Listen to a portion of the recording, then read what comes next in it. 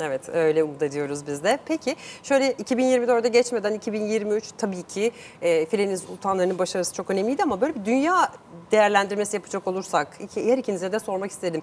Dünyada hangi spor olayları, hangi sporcular sizin dikkatinizi çekti? Nasıl hatırlarsınız 2023'ü? 2023'te en başta gelen tabii ki bizim Türk sporcularımız. Özellikle yani en başta kendi branşımdan bahsedecek olursam biz de Fenerbahçe olarak geçen sezonun şampiyon olduk. O da 2023'ün içinde tabii ki Mayıs'ta oldu. Kulübümüzün sporcuları Buse Naz Sürmeneli, Buse Naz Çakıroğlu, onların da çok büyük başarıları var. Mete Gazuz'un özellikle. Evet. Peki bu bireysel başarılarla da Türkiye çok öne çıktı değil mi? Kesinlikle. Hem tek ekip takım sporlarında hem de bireysel sporlarda. Acaba bunun altında ne var?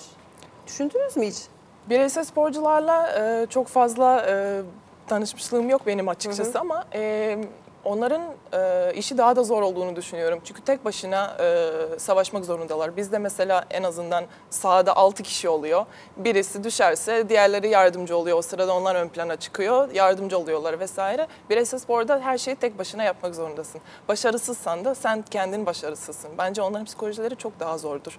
Ama böyle bir psikolojinin altından kalkabilmek ve dünya şampiyonu, hatta olimpiyat şampiyonu Buse Naz gibi olmak gerçekten büyük bir başarı. Gerçekten öyle. 2023'te sizde neler var? Bizde basketbol olarak sorarsanız pek bir şey olmadı. Yok, şöyle söyleyeyim. Ben kişisel olarak yani Melih Mahmutoğlu olarak neler takıldı gözüne? Ya tabii ki çok ciddi başarılarımız var. Özellikle tabii kadın voleybol takımı tekrardan altını çizmek gerekir. Ama onun dışında da bireysel branşlarda çok ciddi başarımız var. Bence bu artık Türkiye'nin spor bakımından nereye geldiğinde, çok iyi yere geldiğinde, diğer ülkeler tarafından ne kadar saygı duyulduğunda yaşıyoruz. Hem ben kendim yaşıyorum hem çevreleri görüyorum. Bu çok önemli. Tabii artık organizasyon olarak bence ciddi seviyelere geldik. Tesisleşme olarak ciddi seviyelere geldik her konuda. Ülkenin neresine giderseniz gidin, her branşın çok ciddi tesisleri var gerçekten. Bu da zaten başarılarla sporcular da bunları seviyor. Şu an çok duyuyorum mesela yani kadın voleyboluna çok fazla bir küçük yaştan yazılma veya voleybola başlama. Bunlar tabii çok güzel teşvik oluyor sporcular için. Bence Türkiye artık spor konusu çok ciddi yerlere geldi. Şimdi kısa bir ara verelim. Aranın ardından Zincirleme Reaksiyon devam edecek.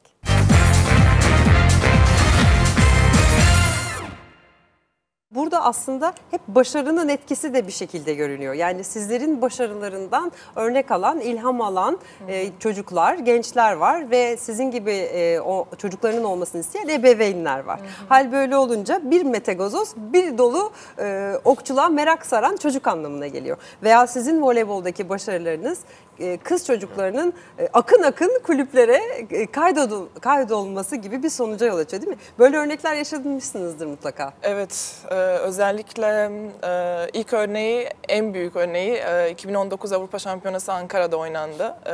Orada aslında bence çok çok büyük bir ilgi başladı ki biz orada finale kadar gittik, kupayı da kaçırdık.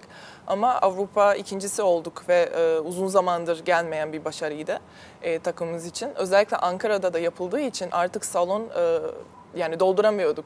Dışarıda da insanlar büyük ekranlardan izliyormuş, parklarda toplanıyorlarmış, orada ekranlar açılıyormuş falan. Bu bizim için sonradan öğrendik tabii bunları. Bizim için çok büyük gurur verici bir şeydi.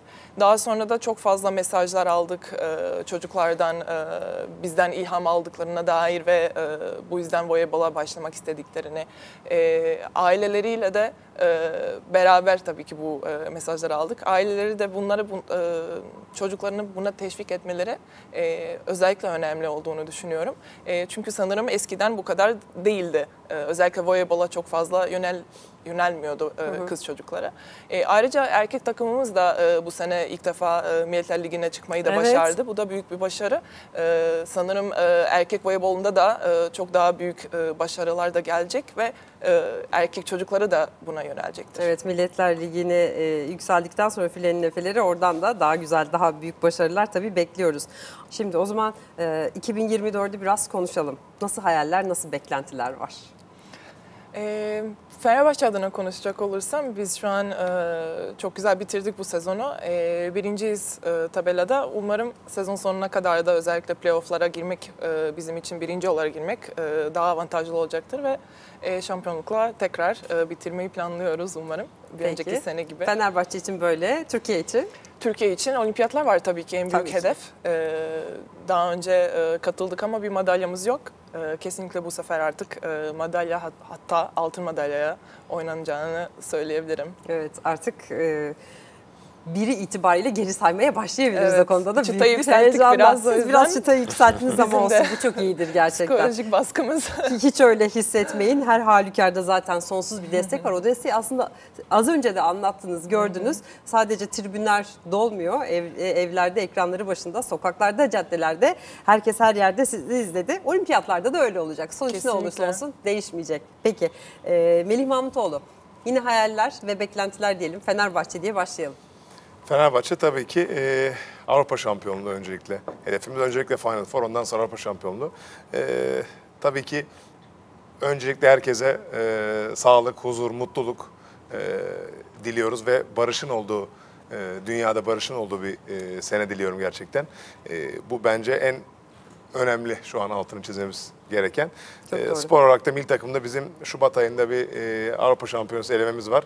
Şu anki hedefimiz tabii ki oradaki 2 maçı kazanmak olacaktır. Dediğim gibi inşallah herkes için 2024 yılı sağlıkla, huzurla, mutlulukla geçer. Bu güzel dileklerin gerçek olduğunu biz de görmek istiyoruz. Umarız hep birlikte.